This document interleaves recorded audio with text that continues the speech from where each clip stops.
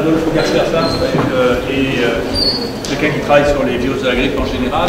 Il est espagnol, il travaille aux États-Unis et il a particulièrement, pour moi, parmi les travaux importants qu'il a menés, c'est ceux sur le virus de la grippe espagnole, ce qui est un paradoxe puisque vous savez que le virus de la grippe espagnole, c'est les Américains qui ont dit qu'elle était espagnole alors qu'elle est née aux États-Unis. Et les Américains ont l'habitude de dire que c'est la faute des autres.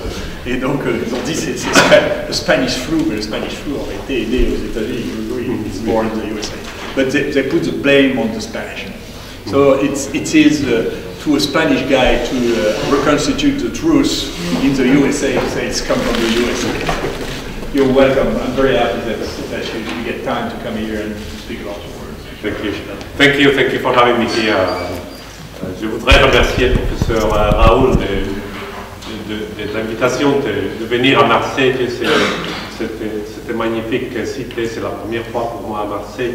C'est très froid à New York. Ici c'est bon, alors merci beaucoup. Je ne comprends pas le français.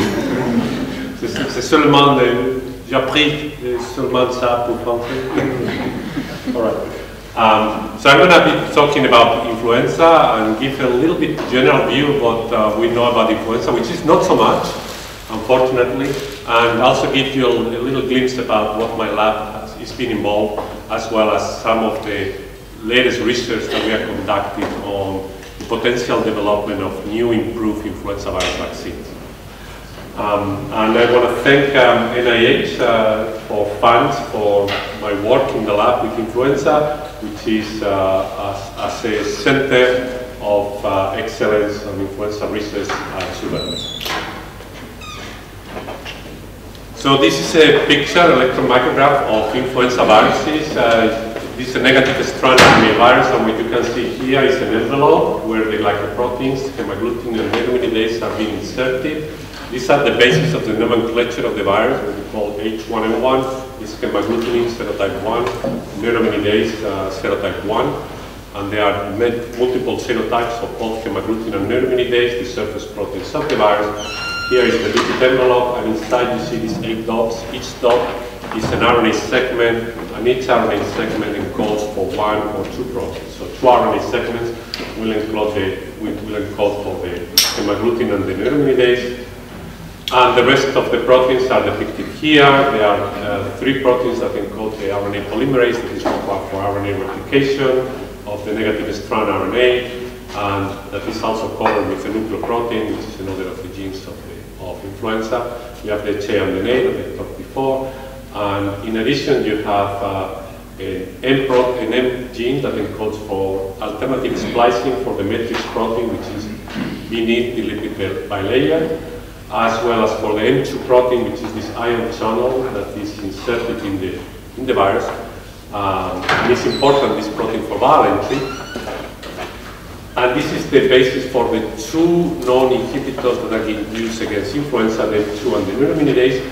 Neuraminidase inhibitors are the only ones that are being used right now for the treatment of influenza, because M2 inhibitors against this ion channel, the virus that we have right now, are resistant to M2. So we have only 1 antiviral approved for treatment of influenza, and it's known that viruses have become resistant before to this antiviral. So in terms of antivirals, we are not doing very well, and in terms of vaccines, also we are not doing very well. The NS gene encodes for 2 proteins, NS1, which is a non-structural protein that is dedicated to evade innate immunity, and NS2 is, or NEP, is a minor component of the virion, and it's important for moving the nucleoproteins in and out of the nucleus during the latest stage of infection. Now, in terms of epidemiology in humans we have 2 types of influenza virus. I saw you the influenza A virus, type A, but type B are very similar, except that antigenically they are unrelated. So in general, antibodies against influenza A virus will not bind and will not neutralize influenza B virus. And all these, both influenza B and influenza A, can cause influenza in humans, and they are circulating and they cause problems every year. Seasonal influenza. Some years there is more B than A, some years there is more H3, some years there is more H1. Still it's unclear why this is the case. And the reason why these viruses are able to continue infecting people is not because once that you get infected with influenza, you don't get good immune responses. A person that is infected, let's say in the 90s with influenza B virus, will develop long-lasting immunity against influenza B virus and against this particular strain. In fact, people that they were born before 1918, that they suffer the 1918 epidemic of influenza virus and they are still alive, you can get to the blood of these people and then you can detect neutralizing antibodies still elicited against the 1918 strain. So once that you get infected with influenza, you get antibodies that prevents infection with the particular strain that you have been infected. But the problem with influenza is that the strain changes from year to year. That's what is called antigenic drift. The hemagglutinin especially, which is the target of neutralizing antibodies, changes slightly amino acids, and as it accumulates changes, then maybe 10 years later, the person who was infected in 19 with influenza B is now susceptible again to be infected with influenza B in 2000. So that's how these viruses are able to reinfect, but in the case of influenza A, there is another thing that is even more traumatic, which is when the hemagglutinin completely changes antigenically. And these are the H1s, H2, H3, etc. So during the last 100 years, there have been 4 pandemics for influenza virus. The first one that we know of during the last 100 years, 1918, Spanish influenza. That was an H1N1. In 1957 came H2N2s. When these viruses came, hemagglutinin very different from the hemagglutinin of H1N1. There is very little pre-existing immunity in humans against this particular hemagglutinin. These people have never seen this H2, and this virus now is able to infect a lot of people because there is no pre-existing immunity. When this pandemic virus came, the H2 in 1957, the H1s disappeared. And now the H2 circulates till 1968, in which they were replaced by the third pandemic of the last century, the H3. And these ones, the H2 also disappeared. In 1977, H1N1 came back. And this didn't cause a pandemic, they just started to co-circulate again. And this virus was practically identical genetically to the virus that disappeared here. So the most likely scenario where this virus came from was probably from a lab, since it's very difficult to explain why there was almost no changes for so many years between the H1s and ones that came and the H1s ones that they disappeared here. So one needs to be careful with this virus because these viruses can actually be infecting people if they escape labs, if there is no pre-existing immunity. Nevertheless, this didn't cause a pandemic. It just started to co-circulate with H3 and 2s, and nothing happened. Everything was very boring. Everybody was on arms about H5s being able to cause the next pandemic. Nobody would have been able to predict that the next pandemic didn't come from a new subtype of hemagglutinin, came from an old subtype of hemagglutinin. H1s again, that they were already circulating, but these H1s were antigenically very different from these H1s over here. And there was again not so much persistent immunity, and this caused the last pandemic. Not so many people infected like in the last pandemics. And I will discuss a little bit why we think that that was the case. Now in influenza, they always ask us which one is going to be the next pandemic. And the answer is we don't know. We have no idea how to predict what virus will make it.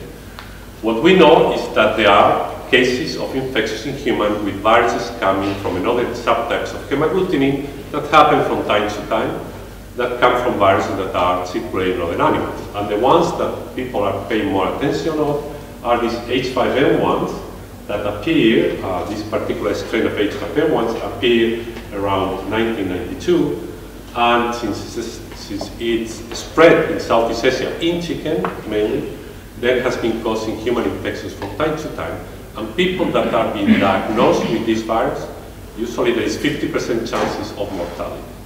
Now, a lot of people you will hear that these viruses are 50% lethal. During 1918, the worst epidemic of pandemic of influenza virus, there was 2% of mortality being estimated, 2%, but a lot of people, so that's a lot of people dying. To me, I think the H5s there's a lot of asymptomatic infections that are not being detected. So I don't believe in the 50% mortality. And if this virus ever make it into humans as a pandemic virus, because it adapts to transmission from human to human, I don't think it will be causing 50% mortality. But there is a lot of debate on that. These viruses have been causing problems for many years. They have been changing and still have not been able to adapt for transmission from human to human. There are other ones like the H7s. I will talk a little bit about these H7 and 9s that are actually causing more human infections right now than the H5N1s, but still no transmission between human to human. And there is also concerns about this H3N2B. This is a swine influenza virus of the H3 subtype, but different from these H3s, and this caused some problems in kids related to going to festivals of farm festivals, where there are pigs that are being exposed, and kids become infected with this particular virus. But again, this has not caused a pandemic. There is consensus for the similarities that there are with the pandemic H1N1 that I will show you also. But the bottom line is that we don't know which virus is going to cause the pandemic, and this complicates how to prepare a vaccine against the next pandemic virus, because all of these are different hemagglutinins. So they need a different vaccine for each one, at least as we know right now the vaccine. Right now the vaccine is based on the circulating viruses, influenza B, H1 and H3, and it needs to be changed almost every year because the circulating virus changes from year to year, as I was telling you. And that also becomes very complicated in terms of vaccination. A seasonal vaccine, when there is a mismatch, it doesn't work very well, like right now with the H3s that are more prevalent, and there is a mismatch in the vaccine. The vaccine is based on the old H3 of the last year. The new strain is not has not been neutralized very well by the vaccine. So where these viruses come from? In general, influenza viruses can be found in multiple animals, but the ones where you find all subtypes of hemagglutinins are in aquatic birds. They are circulating there in aquatic birds, ducks, geese, using a fecal-oral transmission. They actually replicate in the intestine of these animals.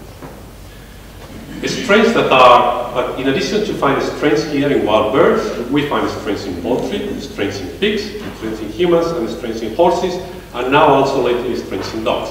And these are circulating within this host. They are being adapted to this particular host, and they cause problems in this particular host. But from time to time, one strain from one host is able to jump into the other and becomes adapted to circulate into the other host. This can happen from one person to poultry, from poultry into pigs, from pigs into humans, from humans into pigs, etc. This is very rare occasions. They happen every 10, 20 years. But when this thing happens, a new antigenic variant of the virus is being introduced, and especially in humans, this is what caused the pandemic, what caused the H1s, H2, H3s pandemics. Now I'm going to talk a little bit about the first pandemic, H1N1, 1918. As Didier was saying, we were involved in the reconstruction of this particular virus that was extinct. And that was a study that my lab performed in collaboration with the labs of Chris Fassler, Peter Palese, Terry Tampi at the CDC, David Swain at the USDA, and Jeff Taubenberger at the Armed Forces Institute of Pathology in the United States. And this illustrates, this is a nice way how to illustrate what was the impact of 1918 at the time that this strain came. This is the US life expectancy in the last century that has been increased because of hygiene, hospitals, antibiotic use, etc. But there was this big dip here that happened in 1918, and this was just due to the pandemic of 1918. Quite the pandemic that is, as far as we know, the worst pandemic that happened for influenza in humans. This is another way how to illustrate the consequence of this pandemic. This is a picture of the inhabitants of a village, in a remote village in Alaska in 1918. And the picture was taken after this village ran through the pandemic of 1918. And what you can see here is that the only survivors here, the only people, they are the kids. All the adults of this village died of 1918 influenza infection, and this was particularly severe in remote areas that probably have less pre-existing immunity against any influenza virus. If the virus arrived there, then it wiped out all the adult population. The kids, though, survived. And still it's unclear why there is this difference between adults and kids in terms of fighting the 1918 virus. Now, it has been a lot of interest in knowing how this virus was. It was more different from other viruses, other influenza viruses. Our collaborator Jeff Taubenberger has been sequencing this virus before RNA-seq techniques using traditional PCR techniques. And he has used two different types of specimens. One is these paraffin-embedded blocks with lung tissue coming from soldiers in the United States that died of flu in 1918. And there is a government-based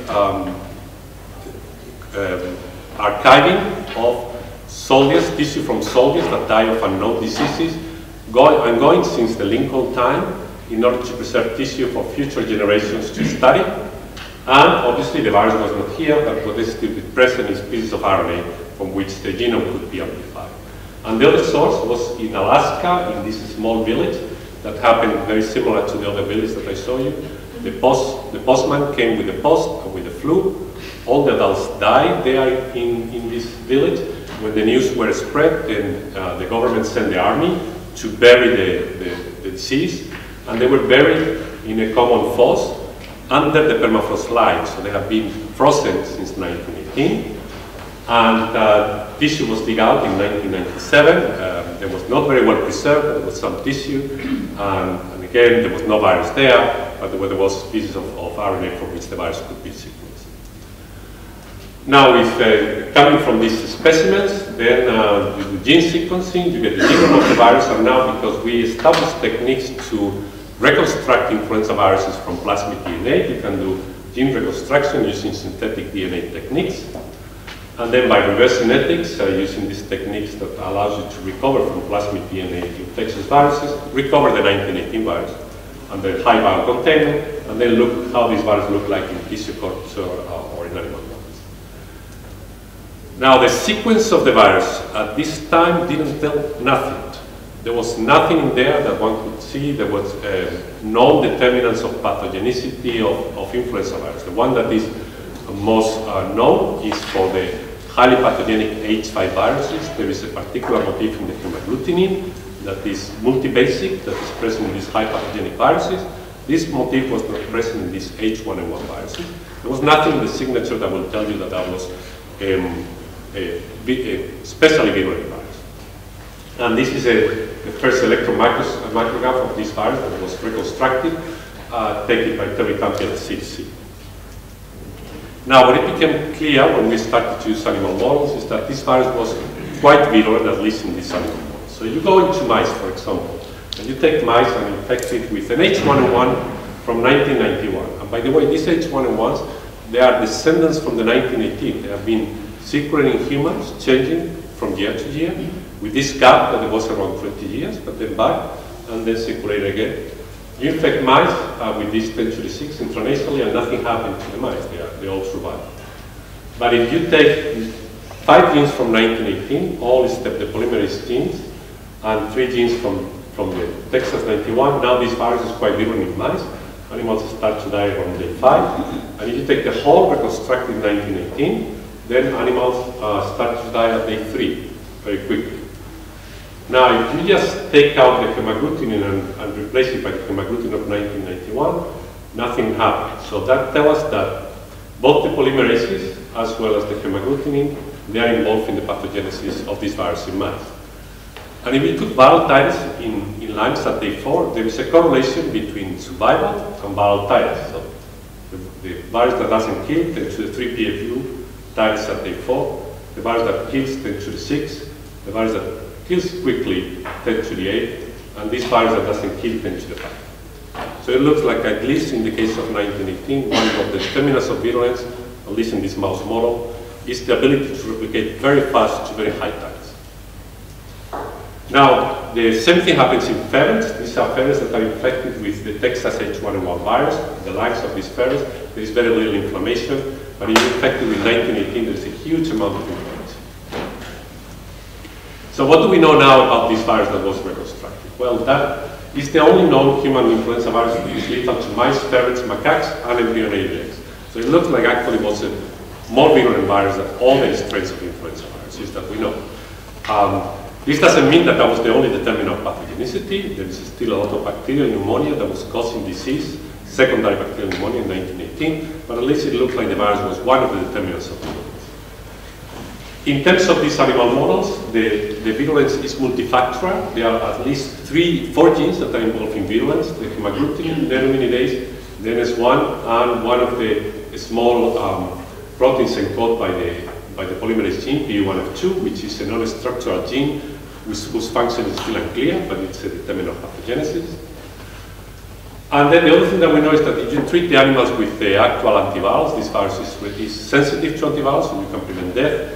And also is being able, you take a vaccine that is against this particular virus, is able to prevent death and promote survival. So even though it's quite virulent, at least it can be still handled by the existing antivirals and the existing vaccines if they are against this particular strain. Now, would the 1918 like H1 virus be today as lethal as in 1918? And I think the answer is no. Now we have antibiotics. This is a very rare virus that the virus doesn't want to be virulent, doesn't want to kill the host. So it has happened that this virus came with these particular characteristics, and maybe together with bacteria was causing this particular disease. I think this is a very rare case. So I don't think that it's going to be easy to get a virus like 1918 again in the human population that will cause so much problems. Even the H5N1s, if they come adapted to humans, I don't think they will cause as much problem as it was the 1918 virus. Now, H1N1s came back in 2009. And why they came back, and I'm going to show you a study that we did by a postdoc in my lab, Rafa Medina, and with all the postdocs in my lab, Alaji, in collaboration with Silke from Peter Palaz's lab, and we have also collaborated with Chris Basler and Terry Campi and Bob Belcher. So this virus came in 2009. This displays this H1N1, where this virus came from. So this virus actually came from pigs, as we know, swine influenza, it was called also swine flu. And what pig virus was this one? So again, there is influenza in pigs, and this virus has a very complicated story. So there has been circulating in pigs mainly 2 strains of influenza viruses. In North America, classical H1N1 influenza virus, which actually came from 1918, and in Europe and Asia, these other more modern swine influenza viruses. And at one moment, there was a reassortment. So this virus has a segmented genome. When they infect the same cell, they can exchange segments. And there was at one moment a reassortment between 4 viruses: an avian virus, a human virus that was an H3N2, and these 2 swine viruses that generated this particular virus, and this is the one that became pandemic. But this reassortment didn't take place just a few days or 1 year before the pandemic H1N1. This reassortment is believed to have been taking place at least 10 years ago. So what happened? This virus was never detected in swine. This reassortment occurs 10 years ago. The virus was circulating in swine. Why this virus suddenly jumped into humans is still unclear. Why this particular virus and not this other virus or this other virus? Now, one thing that became apparent when we sequenced this H1N1 is that there was no PU1F2, and this was one of the determinants of virulence of 1918. So we thought that probably this virus, although antigenically similar to 1918, will not be as bad as 1918, which is what actually was the case. But if you look to the hemagglutinin of this virus, the hemagglutinin came from the 1918 influenza virus hemagglutinin. So this virus, this H1N1s, have been circulating in humans till today, changing the hemagglutinin antigenically. But in 1918, this virus also made it into pigs, and it's actually believed that humans get into pigs more than pigs get into humans in 1918, although the evidence for that is not completely clear.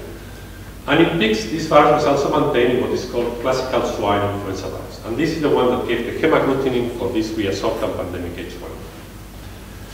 Now, while this hemagglutinin changed a lot in humans by changing the antigenic sites because of this antigenic drift, the hemagglutinin of 1918 didn't change so much in swine. And why this didn't change so much in swine is still unclear. Well, one potential reason is that flu probably doesn't need to evade too much pre-existing immunity in pigs, because pigs are short-lived and in general being infected only once with influenza. So the virus doesn't need to evade pre-existing immunity in pigs and then maintain a hemagglutinin antigenically very similar to the one that came in 1918.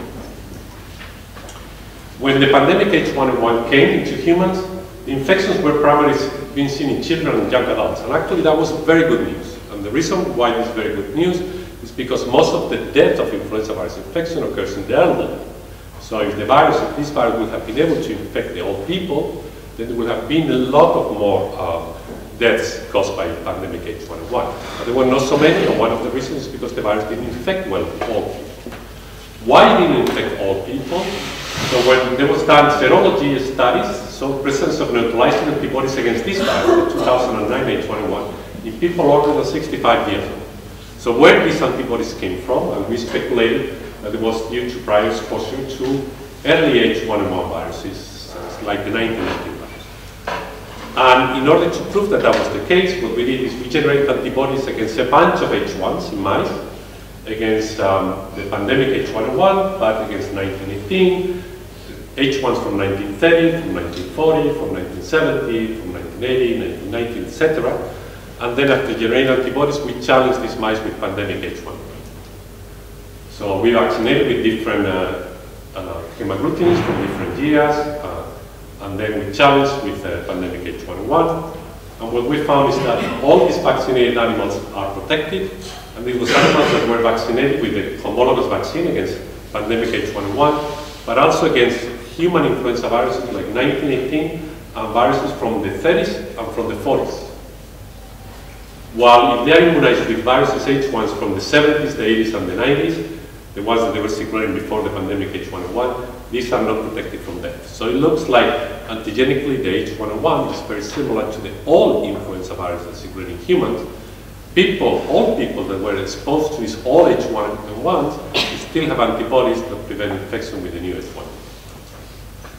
And this can be seen also by looking to the hemagglutinins. So this is the hemagglutinins of 1918, the crystal structure seen from the top. This is seen from the side. And this is a trimer here. This is one of the monomers. This is a trimer from the top. And here in light blue, you see the antigenic sites that are targeted for neutralizing antibodies. Now, if you look to the old seasonal H1N1s, the ones that disappeared in 2009, these are the number of changes that there have been in this hemagglutinins since 1918. A lot of changes, antigenically very different. But if you look to this pandemic H1N1, whose hemagglutinins was in pigs from 1918 till it jumped into humans, there is less changes, and especially this area here, which is a main antigenic site, is completely conserved between 1918 and the new H1N1. So antibodies against this 1918 epitope will neutralize also the H1N1. What this study tells is first that people carrying antibodies against H1N1 viruses that circulated in 1918, and actually I didn't saw that, but the people that were vaccinated against the swine influenza virus that caused a scare in the United States because they thought it was going to be the next pandemic, they were also protected. And that's because this virus is very similar to the pandemic H1N1. And the other, that's something that we didn't know, is that pigs can act as reservoirs for strains that become antigenically frozen. And once that there is enough time, and there is less people with less pre-existing immunity, a lot of newborns that have never been exposed to these old viruses, now this virus can jump from pigs into humans. And we need to have in mind that we have H3s now in pigs, that they have been circulating in pigs for 20 years, and there are new H1s also in pigs that have been circulating in pigs for 15 years. So this is something that we need to be worried about. And hopefully, I mean, the best way to me to prevent this from any virus from this to coming into humans is to control them in the swine population instead of waiting until they jump into humans. Now, what happens if you get vaccinated against H1N1, the new H1N1, or if you get infected with the new H1N1? Would your antibodies also neutralize the 1918 virus, the old virus? And the answer is yes. So in collaboration with Bob Belchi, we took people that were immunized against the new H1N1, and then we looked for antibodies, the rates of antibodies, neutralizing antibodies against the new H1N1. These are the antibody types.